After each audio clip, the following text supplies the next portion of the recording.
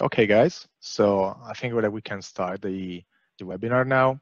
So let's start for introducing the panelists. So it's Giovanni Pandolfi Bortoletto here. I'm one of the co-founders and CTO of LeafSpace.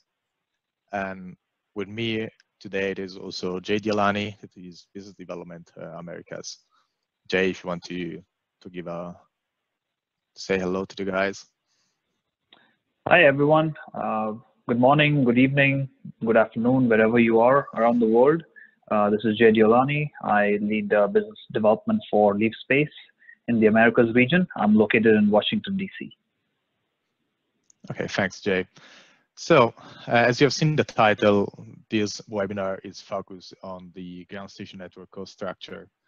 And it was born from many discussions that we had with our customers and possible customers about what is the best way to go with building or outsourcing the ground segment or the ground station network for a particular mission. And this has been, build has been the only solution that we have seen at the start of the new space or the CubeSat venture. So if you know, of course, Spire and Planet start by building their own network to operate their constellation, because at that time was the only solution that makes sense economically and also operationally to their constellation operations.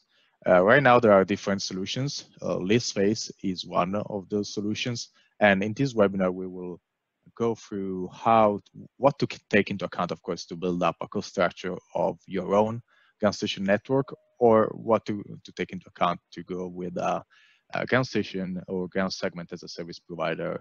And of course, we have our secret sauce that you will see in the cost structure. So let's start from the basics. There are a few drivers that you need to take into account to evaluate the cost of your ground station network. And for sure, one of the first is the frequency bands that you're going to use, both for TPNC and payload downlink. Then, of course, there are the G over T and EIRP, so the figure of merits that you need to have to evaluate the link budget on the frequency bands that you are operating. And of course, typically, all these drivers comes from the design of the space segment. Then, of course, you have throughput, or the data rate that you would like to have to communicate with your satellite, so both in uplink and in downlink. Typically, for Earth observation or IoT application, typically is the downlink throughput that is driving the general design of the ground station network. Although, of course, for broadband applications, there is also the data rate in uplink or the throughput in uplink that start to get consistent, of course. Then there is the term of capacity, so the number of contacts per day per satellite that you want to have, and this typically came through the kind of application that you're doing. So Earth observation, you may have a certain amount of images of data that you need to downlink every day or every orbit, and the same kind of thing also for IoT or narrowband or broadband communication, of course. Then there is the number of satellites. So if you're going with a single satellite mission, of course, it's just one. If you're going with a constellation because you want to have lower revisit time, whatever the application you have, then of course you have a constellation. So the number of satellites, and we will see also later the kind of configuration of these number of satellites in orbit, of course, drives the cost of the ground station network. Then we have the type of orbit. So SSO, low inclination, ISS, equatorial, whatever. This will drive the distribution of the network. And then, of course, the mission duration.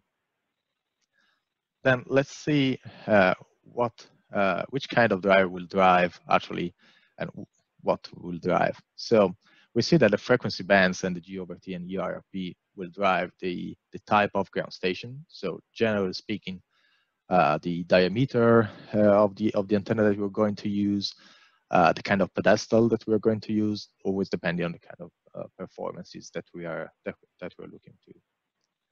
Then the throughput and the protocol, and for protocol, I mean the actual communication protocol. Will it be CCSDS or the VBS2 or maybe even a proprietary protocol? It will drive the selection of the baseband equipment. Then in some cases can have quite a high impact on the overall cost.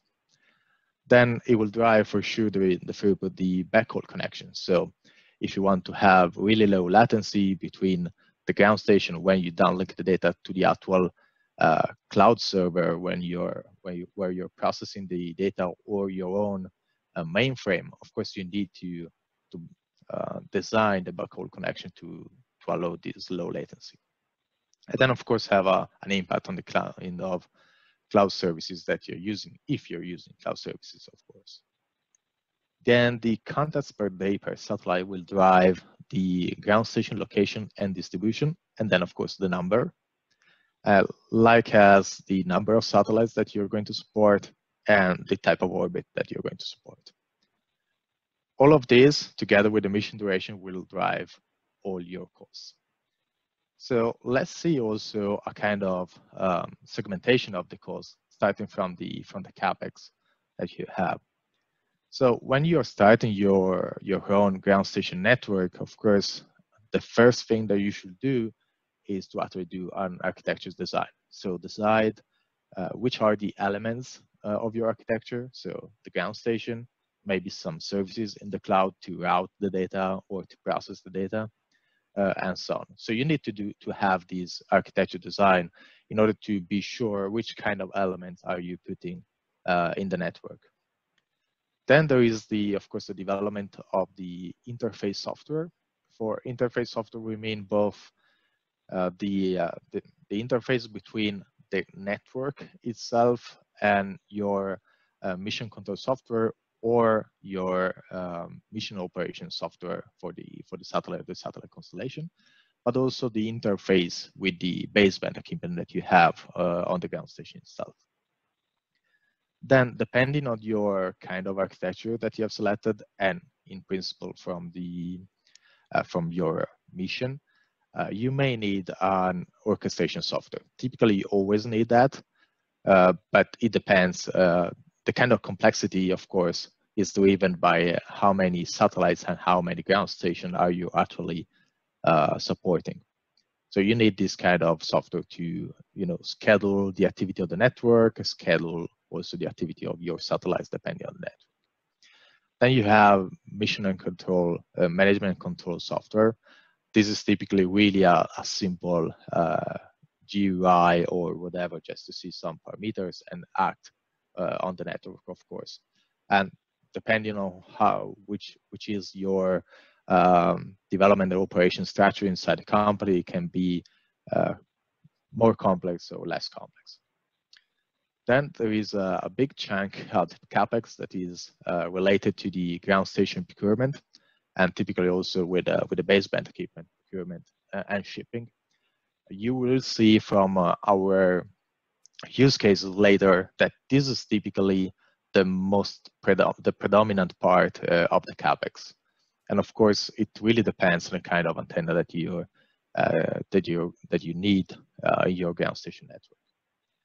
Then there is a non-trivial part that is the sites research. So actually going around to select the sites of your ground station. You can decide, maybe if you have just one ground station, you can put it on the roof of your building if it's in a suitable location, or you may go through all the way to Antarctica to set up your own site because there is nothing available there. So of course there is trade-offs to be made, but it's quite a big activity. And don't underestimate, of course, also all the contractualization process that you have with teleports or other site provider or co-hosting provider.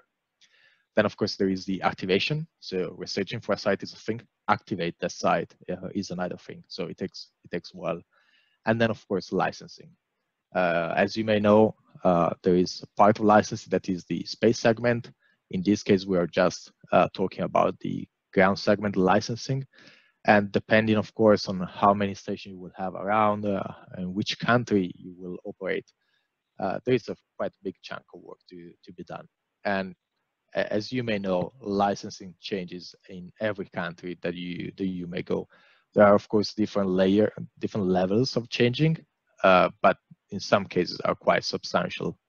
And you will be not surprised actually to get in some countries that doesn't have a clear process, and you need to build up the process, of course, if the location is of interest for you. And then last point is the actual installation of the ground station. So building up the paths that you need, putting down the fiber for connection, for backhaul connection, the power, UPS, and so on. So everything you need to actually have a base, a pad ready for the ground station, and then the actual installation of the ground station. Then in this slide, I actually assume that you guys are procuring a ground station or a set of ground station. There is also the possibility to build your own. Okay, so maybe you want to procure some parts from different vendors and then assemble and so on, or even develop your own. The fact is that it will depends on your business. If you're going to need a ground station network of 20, 30 stations, it could be maybe smart to start doing it for saving a lot on the actual price of the ground station.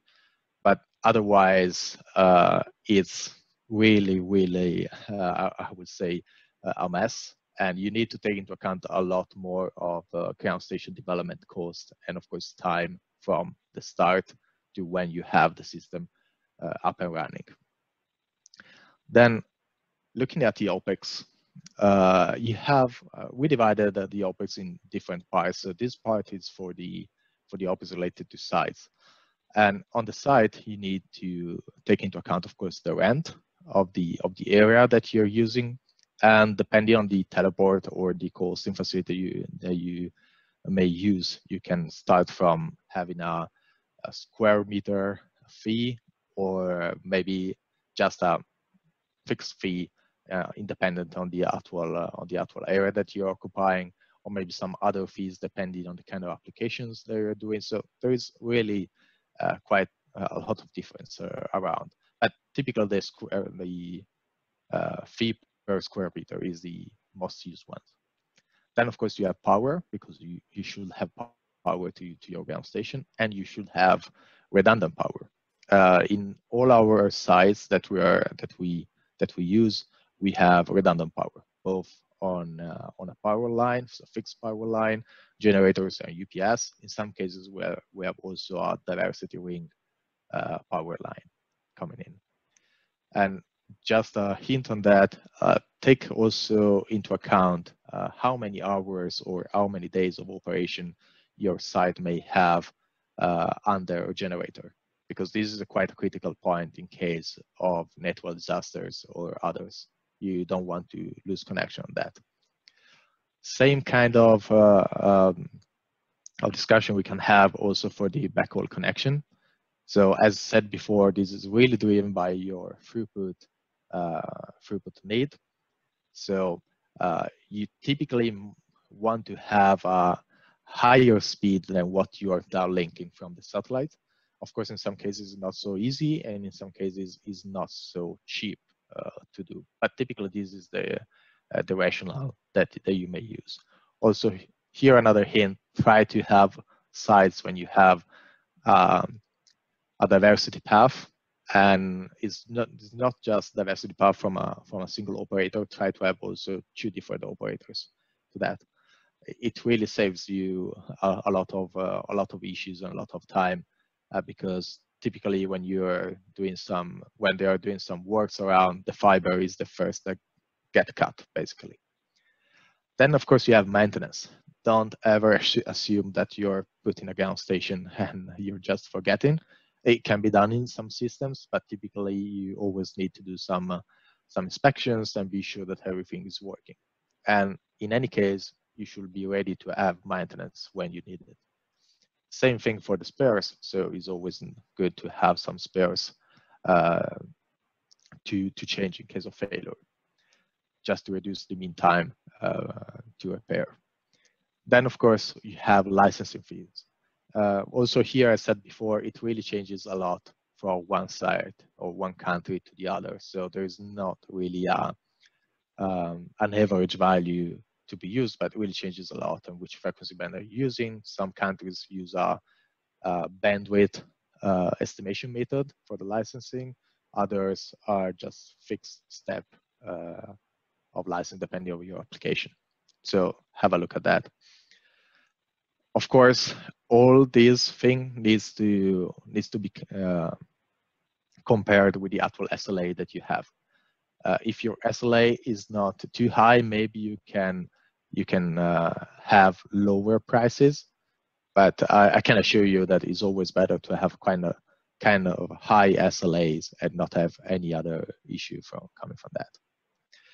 Then, if you're using the cloud, and I hope you're using Case, of course you need to take into account these main points. Of course, there are a lot more in Case, depending, of course, on the kind of architecture that you're using. But for sure, the first one is storage, not just for the logging and telemetry data of your ground station in general and your operation, but also for the data that is coming through the ground station. So maybe you want to store them for a few days or maybe for a few months, depending on the application that you're doing. And typically, if you're operating your ground station network yourself, you may want to never delete any kind of data. Then you have, of course, data egress. You may know that all the cloud providers basically make you pay for every bit that is going outside of the cloud. So you don't pay anything to get data inside, but of course you pay for getting data outside. So take care about that. And then, of course, there is a part of instances and services. It really depends on the kind of operation and architecture that you have done. If you have really small services that doesn't consume any big resource, maybe your cost will not be too high. And then you have, of course, VPNs. If you want to have, and I'm suggesting you to have a VPN connection to all your ground station. Of course, these are costs that you need to take into account. And as said before, all this drives also your SLAs. So, for example, in the instances and services, if you're running your service on virtual machines, you can expect to have a certain SLAs. If you're running them in Kubernetes or any other container or docking system, of course, your SLAs in general may be that better. It always depends on the kind of SLA that you want to have. Then, of course, the last part of OpEx is actually the ones of operations of your ground station network. So I said it 3 times, but operators is the main cost. So the actual people that you may have that actually stay at the console to understand how the ground station and to operate the ground station network. And this, of course, can change depending on your strategy, if you're using DevOps or if you're using site reliability engineers or whatever. It changes a little bit, but in general, you need to have people taking care of your ground station network. And in some cases, you also need to have some facilities for that. Of course, right now, we have seen it during this pandemic, maybe it's not the best solution to have, to be restricted on certain facilities. In some cases, for some applications, maybe it's the only way to go still. And also these SLAs. Just for an example, the number of operators you may need really drives it's driven by the SLAs that you want to have. So let's get to the numbers and let's have these use cases that we came up with. So we have the first use case that is just one single satellite in SSO orbit, needing to have 4 contacts per day at 150 megabits per second with a link of 150 megabits per second in SNX band. Then we have another use case for the same satellite, but this time it needs to have 14 contacts per day, so mainly 1 per orbit. And this typically the need for an Earth observation satellite, while the first use case is more for maybe an Earth observation satellite, but in technology demonstration. Then we have a full constellation of 40 SSO satellites in a configuration of 8 satellites over 5 orbital planes. And here, every satellite will have 14 contacts per day, so one contact per orbit, 150 megabits per second, and always in SNX. Then let's start from the first case. So here you see, well, a lot of numbers. I'll try to be as clear as possible. So the total that you may spend with this first case for a 36 months operation is 1 million euros. And I will get through all the details on why we get to this. So of course, first assumption is that we are using a single 3.7 meter SNX band from a vendor, okay, outside, so not built by ourselves. And you may see that if you're putting together the ground station procurement with the baseband equipment, that for that kind of data rate, if you're going with CCSDS, of course there is a cost associated to that. If you're going with DVB-S2, maybe you're going to save some money. But generally speaking, you have a lot of money put in these voice calls. Then you have all the developments. So there is the ground station network design and the different software development. So these are activities that you can, of course, try to limit as much as possible, since you maybe have, in this case, you have just one ground station to operate because you need just 4 passes per day. So one ground station in mid-latitude should be okay. So you can really limit that. The quite strong assumption that we have done right here is that you do the development once and then that's it. You don't develop anything else. So this is quite a strong assumption, and is not really real. Sorry for this joke. It's not really real on an actual operation. So you're always there to do some upgrades, update, or debugging. Then, as we said, we have the procurement. Then, of course, there is the site research and ground station installation. You see, the voice cost is quite limited because, of course, we are just talking on one site and one installation. Then we have the OpEx for the sites. As you see, the rent is the main one, basically. Then, of course, we have power, backhaul connection, and so on and so on. Just some words on backhaul connection. The price really changes depending on the location that you're using. So if you have a ground station in the middle of a big city, maybe it's not so critical to have a quite fast internet connection, even though you may have other problems of interference or other permission to actually install the ground station there. So bear quite of attention here. Then on the cloud part, you see that the part of instances and services is the major one. Storage for the kind of throughput that we have and the number of passes that we made is quite low. But of course, it depends also on how many days or how many months you want to save your data. In this case, we have assumed that we are saving the data of 1 month. Then for operations, as we said, main part is operators. In this assumption, since you have just one satellite, 4 passes per day, we assume to have 2 operators doing actually, of course, this kind of work. Maybe it's not perfect because you don't have 24/7 coverage, but I think it's good enough for 4 passes per day. The thing that you need to take into account, of course, is that people typically go in vacation or in some cases get ill. So you need to overcome that. You see that also the division of CapEx versus OpEx. So one of the main thing that feedback that we get from our customers is that, of course, it's far easier to understand the CapEx part. Is less easier to understand the OpEx part and the kind of distribution. You will see from this example, but also the others, that typically the OpEx is the one driving your cost. So going on the second use case, here, the assumptions are quite similar. The only thing that we changed is the actual number of ground stations. So right now we need to support 14 passes per day on a single satellite. So we have kind of three solutions. We go on a polar region with one single ground station, but with OpEx costs that will go quite high.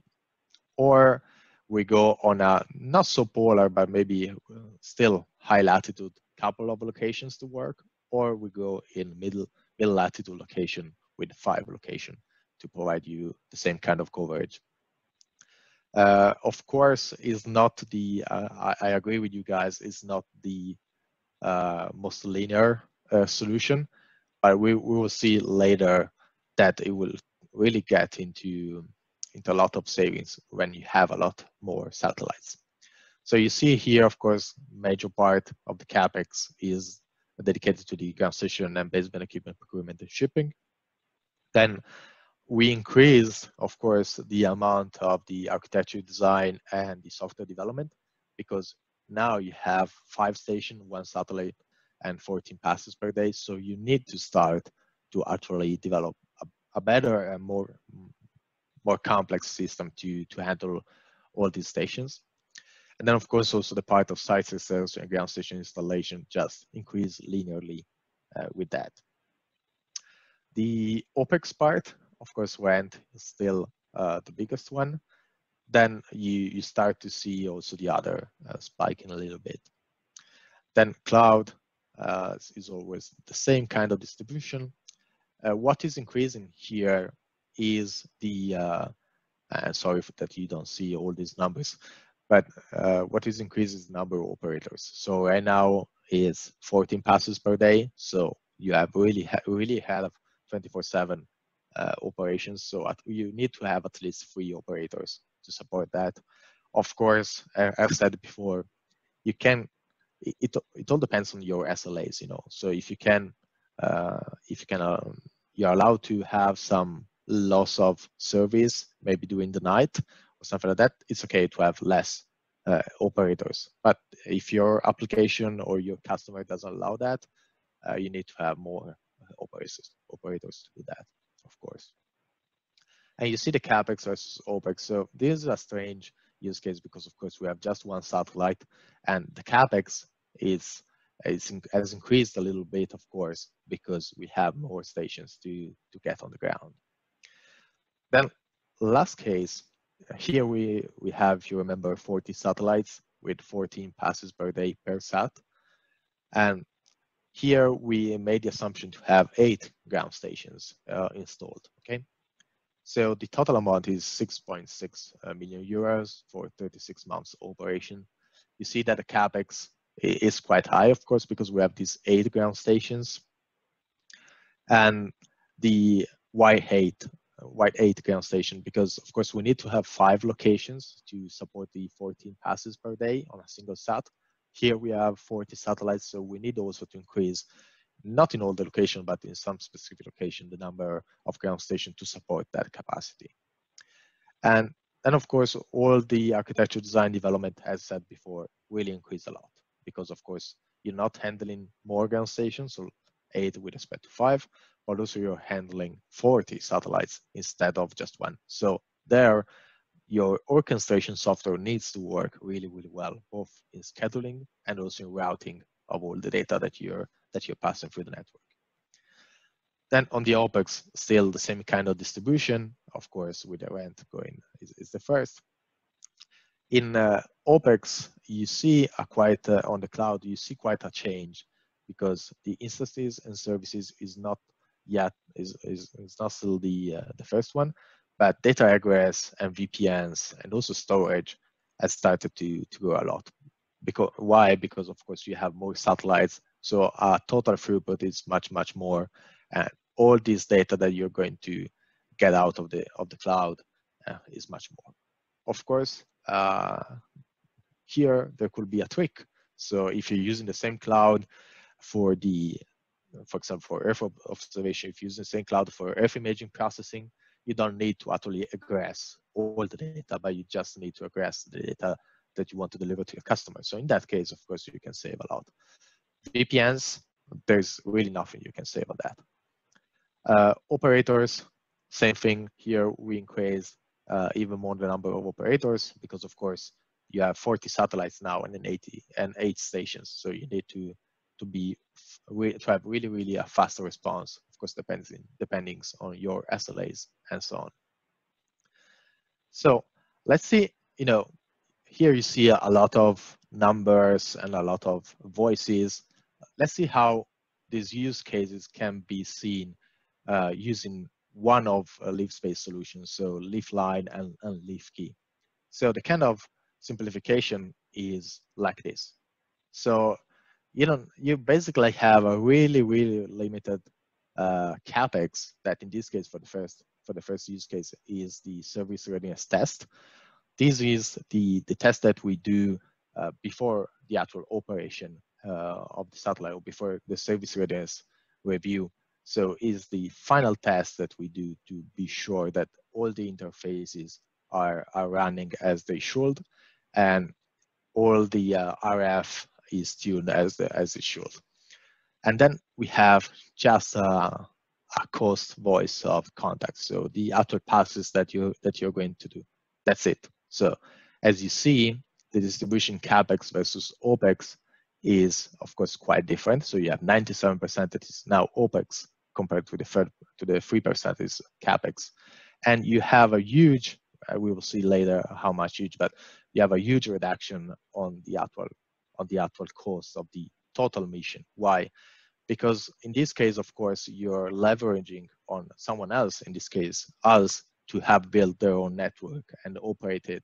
So you're not using a dedicated infrastructure just for your mission, but you're leveraging on someone else's capacity. So in this case, our capacity.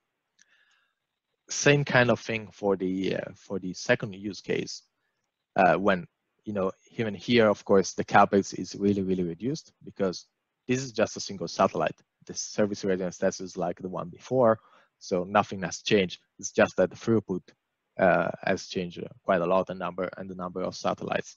Sorry, the number of passes has changed quite a lot. So even here, the OpEx is really growing towards the 100%. And as said before, the total amount is quite reduced for the same reasons that we said before. The third case actually start to not make sense anymore to probably use a LeafLine. So the cost is quite the same that as you have it to build your own in-house or our own. So we came up with a couple of years ago with a new service that is called LeafKey, that is a dedicated ground segment as a service solution. And it started to make sense economically when you have quite a big constellation. So in this case, that we have 40 satellites constellation, it really makes sense. And we have a small part of CapEx that is typically an upfront to cover for some sites research because we deploy the network tailored on your mission, and we add ground station as your constellation grows. And then we have a subscription part that is just basically a monthly fixed fee depending on the number of stations that you're using. And here we have a total of 3.5 million euros for 36 months operation. And you can see that really it's basically all OpEx. And sorry that you don't see the colors, but it's all OpEx. No worries about that. So just to recap a little bit on the use cases. So we have the first case that for building is 1.02 million euros with this distribution capex and opex. The second one that is 3 million euros, and the third one that is 6 million euros. And you can see that in the first case is basically so the capex is 30-40%. Then we have half and half, and then is again 33%. If we compare it to an outsourcing strategy, and in case, of course, we live, this is the kind of numbers that we can give you. This is the kind of reduction that we have, and it's quite impressive, of course. And you can see the kind of savings in percentage. So we have 88% on the first two cases and 47% on the last case. But I think that the most important savings that you can see, at least from a startup point of view, or in general from a operational or commercially operational minded company, you have a shift from capex to opex, because you see that here we have the 99.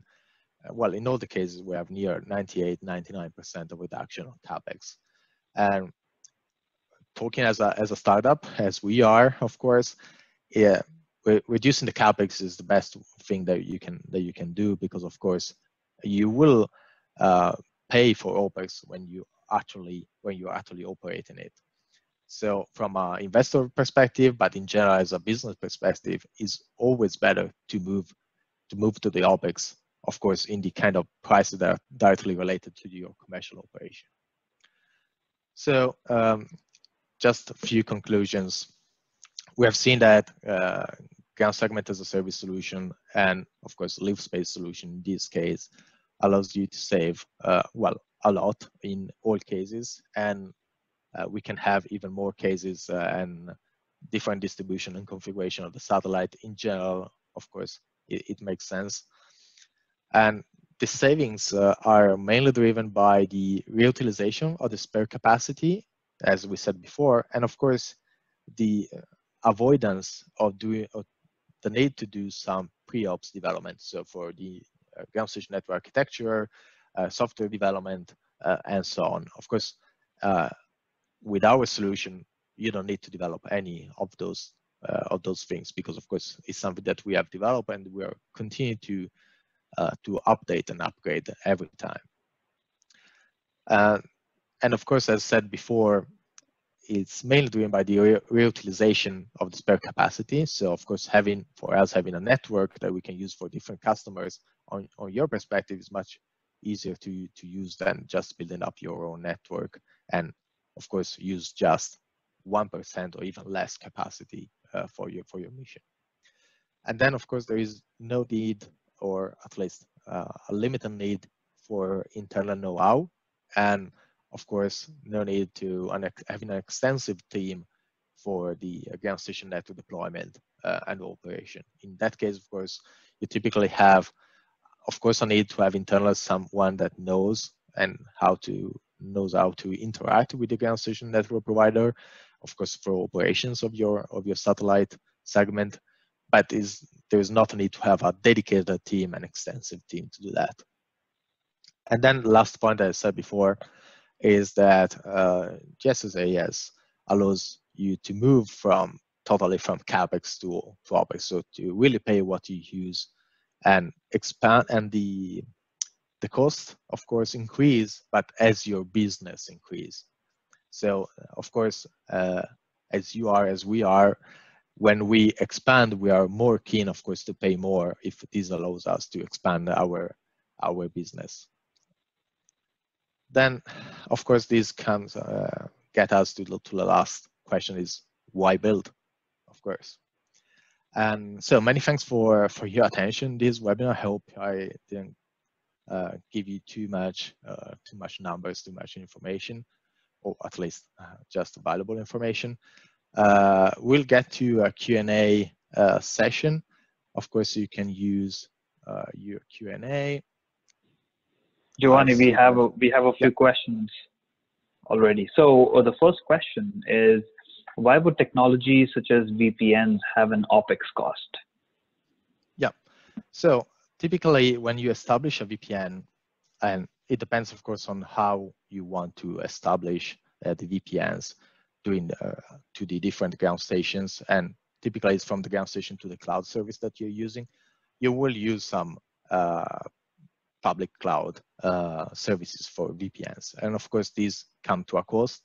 Typically the cost is related on the actual traffic that you're passing through the VPNs. If you can, of course, if you want, you can also avoid to have a VPN through the cloud. But in that case, of course, you need to actually pass through a physical router or a physical switch and then of course need to be redundant, need to be made redundant in some way. So yeah, maybe you can have a saving. You don't have the same. You can have also a decrease in SLAs. We have another question on the chat. Which cloud providers does Leaf partner with? So right now we use Google Cloud Platform, but we are quite cloud agnostic in the sense that we started with, well, actually back in the days we started with Azure, then we moved to Google Cloud Platform, but all our cloud software is now running on Kubernetes. So we can really move from one cloud provider to the other quite easily. We don't have any deep relationship with any cloud provider.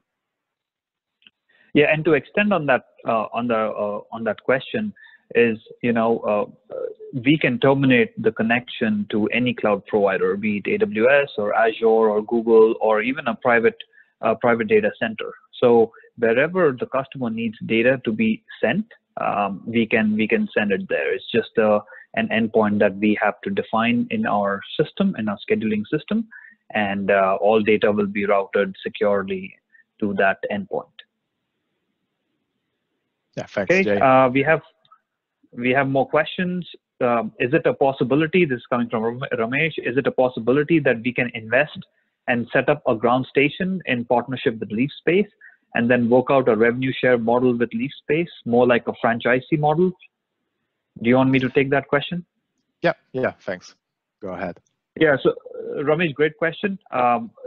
Definitely interested in talking more about it, because there are a lot of gears and dials that we need to understand within that question. So we'll be sure to reach out to you. I think we have your email because you registered for the webinar, so I'll make a note to reach out to you personally. Okay, we have another question. The question is, saving on the OpEx much better than saving on the CapEx? Hamid wants confirmation. Is saving on the OpEx much better than saving on the CapEx? Well, this is a tricky. Well, what I said before is that, of course, as a startup in general, or in general, a starting endeavor will not be a startup, or even a big company starting a new business in the satellite segment. You want to have costs that are really driven by how many business you are actually doing. Okay, so CapEx is all the thing that you need to invest before and actually betting on the business that you will have. And of course, it's something that you can do. You need to have the financial support to do that. If you're a big company, maybe that's not a problem, so you can do that. OpEx, of course, has a big part, of course. A part that in general in the discussion for us is that we are saving a lot in all the cases. But in general, OpEx, it's really related to how much business you're doing. So taking the example of the satellite, if you're paying the same, you're not paying the same OpEx for a satellite that is doing four passes per day, then the same satellite is doing 14 passes per day. Okay, and typically if you're doing 14 passes per day, it is because you're downlinking more data, and you need to downlink more data because you have more customers. So in that case, if you are willing to pay more on OpEx just because you have more customers too. So of course, it's not just paying more OpEx, full stop. It's paying more OpEx, of course, having on the other side more value or more data or more passes as you want, of course. Of course, let me know if this answers your question. All right, we have another follow-up question. What is the perfect distance between the main ground station and a redundant ground station?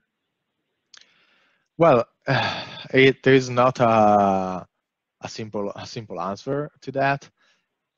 Typically, it's better to have I would say in another country, or at least just outside to few kilometers outside, to have also a kind of let me call it diversity path, or to increase at least your link availability with your satellite. If you have two stations that are just 100 kilometers apart, well, it works really well as a redundant solution, a fully redundant solution, but it doesn't give you more access to your satellite. So if you have instead another station that is at least, well, I would say 500 or 800 kilometers from the main ones, it gives you not just redundancy, but gives you also much more link availability in terms of just barely speaking minutes per day of contact. So Giovanni, I think it is assuming that it should be in the same county, or I think on the same ground station site. Okay, yeah. So in the case of same ground station, you need to be sure that at least the major things that fail, so typically power and internet connection, are coming from at least another mean or another provider. I don't know, Jay, if you want to add something. No, I think that makes perfect sense. So we have a couple more questions. Do we foresee a near future where a satellite operator will not build any more ground stations and just rely on ground segment providers like LeafSpace? What about the potential cost to maintain more than one integration with different providers? Do you want me to take that question, Giovanni? Yep, please go ahead. Yes.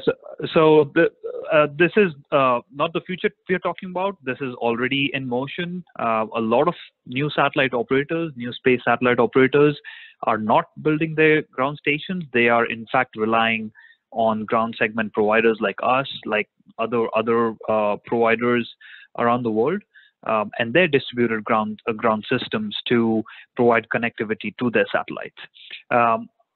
Regarding the potential cost to maintain more than one integration with different providers, that is a great point, and it really depends on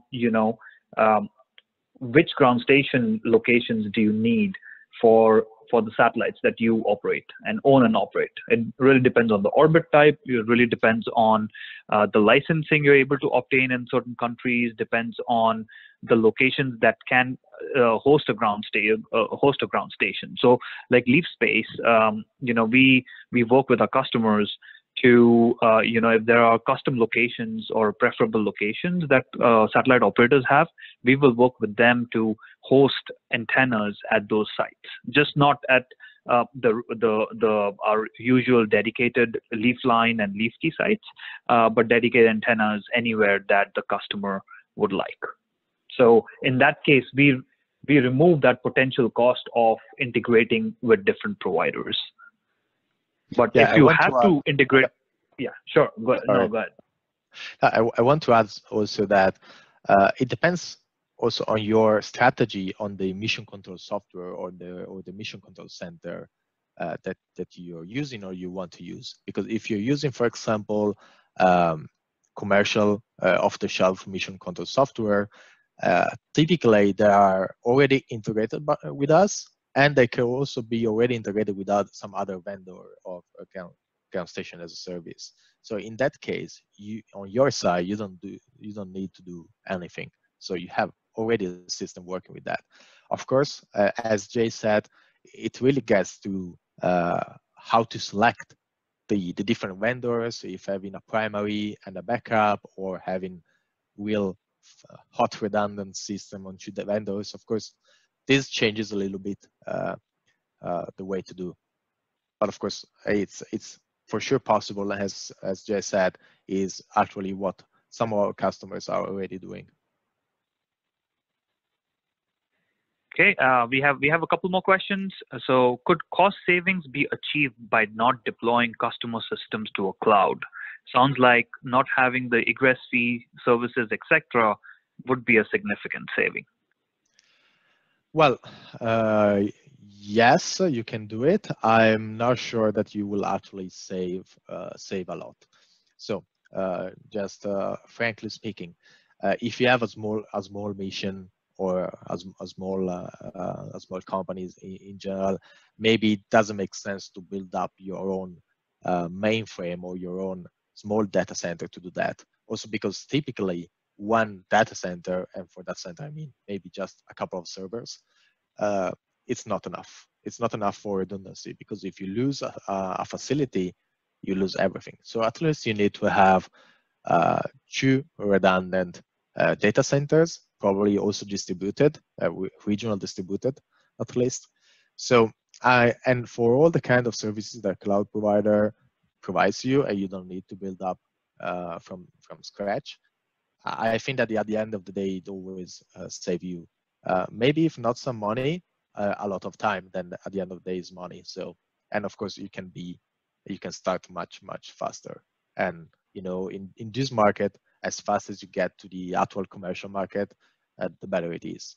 Then of course, if you want to start with a really simple solution, that's possible to you to do.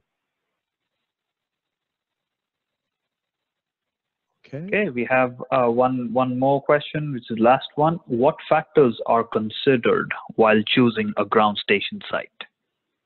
Okay, so different factors. One, and I think the first one is for sure licensing.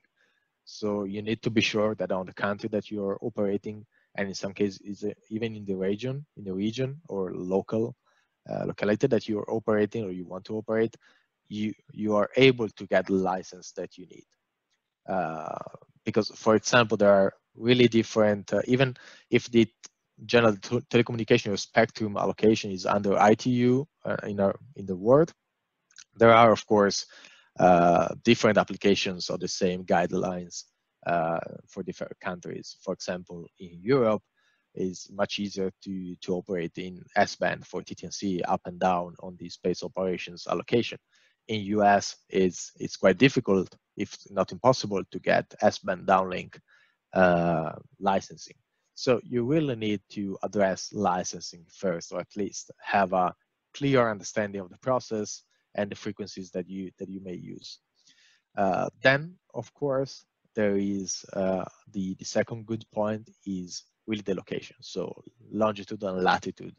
Is that location good for your kind of application? So maybe it's a polar, near polar high latitude location for your SSO. It's perfect.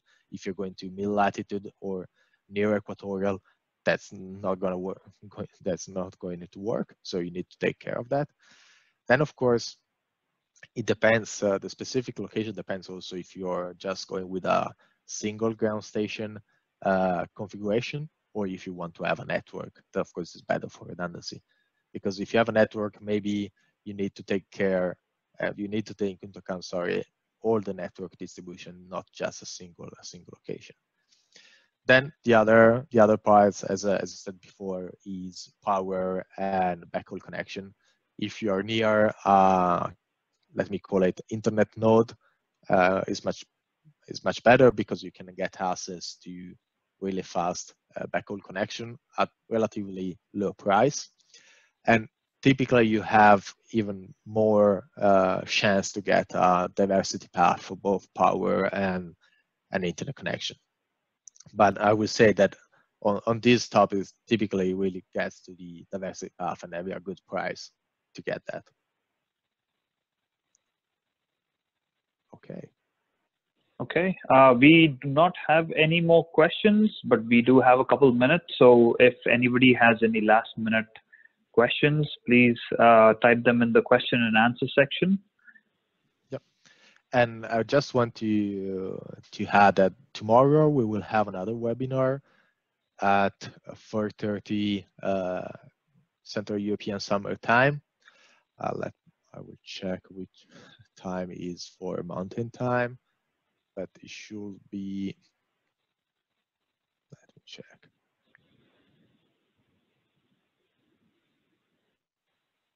Well, anyway, I will let you know. But it's about cybersecurity. You probably have seen that we are partnering with CySec. It is a Swiss company providing cybersecurity solutions, generally in finance or other applications. And they started to apply that to the space market. And we will talk about cybersecurity and how this solution with CySec will make not only the lift line or lift key ground station network that already have different layers of cybersecurity, but in general, the overall operations from the satellite to your mission control software layers, all of these encrypted and with a root of trust on the satellite. We know that cybersecurity is not so well discussed point in the space sector in general, but getting more and more in a commercial endeavor in general is something that we as a market need to take, of course, into account, because starting with commercial operation, we are more and more prone to cyber attacks. So this is for sure a thing to remember. I don't know, Jay, if you want to add something. Yeah, so tomorrow 4:30 Mountain Time, 5:30 Central Time, and 6:30 evening Eastern Time. So that will be our the third and last webinar for the week. So there's one more question, Giovanni, that Yep. I think we have a minute for. What's your take on mobile launches?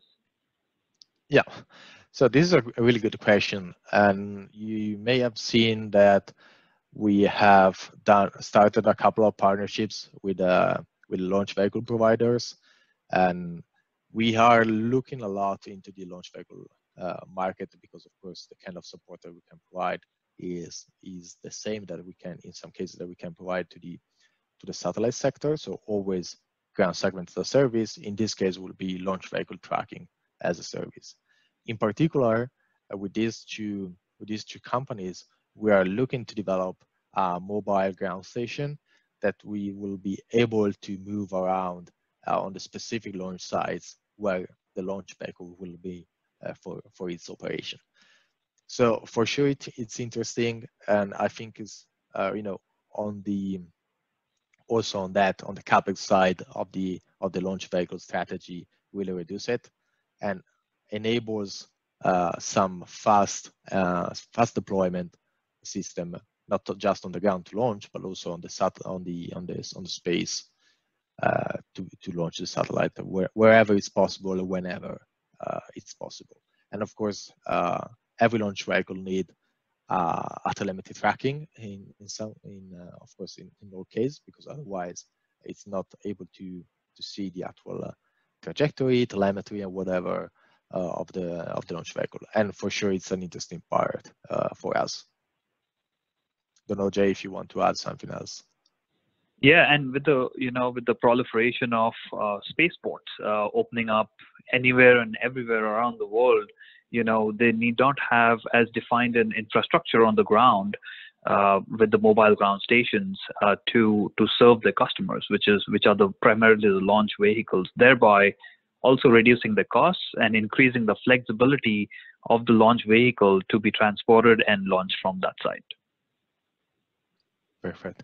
So we are really taking that problem, that customer pain point head on, and coming up with a solution that will be ideal to both the spaceports as well as the launch vehicles. Good. I don't know if you have any other questions for this webinar. Otherwise, we will really welcome you to join our next webinar tomorrow on cybersecurity. Yeah, and everyone, feel free to reach out to us on LinkedIn or email from our website for any follow-up questions you may have. I know we are a couple minutes over our time limit, but here's the contact information for Giovanni and for myself. Please feel free to reach out for any questions, and we will respond accordingly. And yes, we will share the presentation with all the attendees within the week. Yeah. Perfect. So many thanks to everyone to have participated in this webinar. Hope to see you tomorrow. Have a good evening, afternoon, or morning, whatever. Bye-bye. Thank you, everyone. Bye.